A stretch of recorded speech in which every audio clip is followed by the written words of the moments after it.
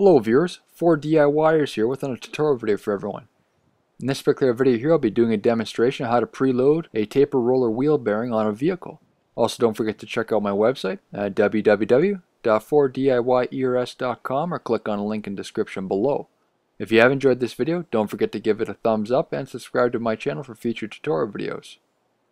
This video is strictly for a tapered roller wheel bearing, and preload torque values will depend on the manufacturer's specifications, so be sure to double check those.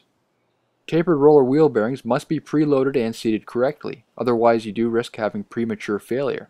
This type of bearing should be checked about every 12,000 miles, 20,000 kilometers, or once a year, but this will vary between manufacturers, so check your owner's manual.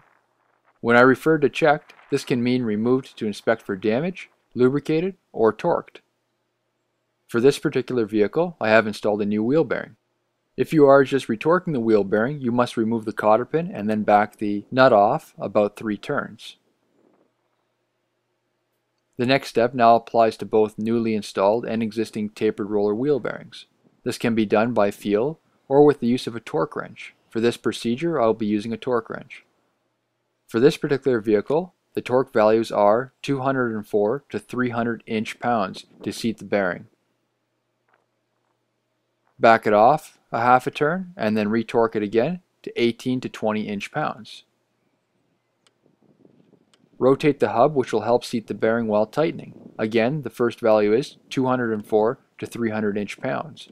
Considering there are a wide range between the factory specifications, I will be torquing this to 260 inch-pounds.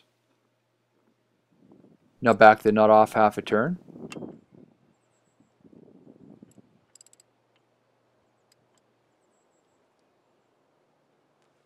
And retorque it to 18 to 20 inch-pounds.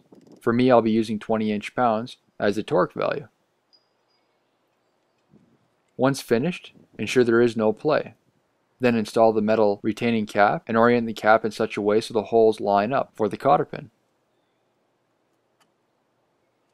Install a new cotter pin and bend over the ends. It is important to install a new cotter pin as these can become brittle once bent a few times, which can risk being broken off inside. Reinstall the grease cap. Tap it into place using a hammer. Be careful not to damage the cap. If the cap doesn't go on all the way, use a flat chisel to assist around the edge. This concludes the rest of my tutorial video. If you have any comments or questions, please don't hesitate to post them below. Also, please subscribe to my channel and like my video. Thank you for watching.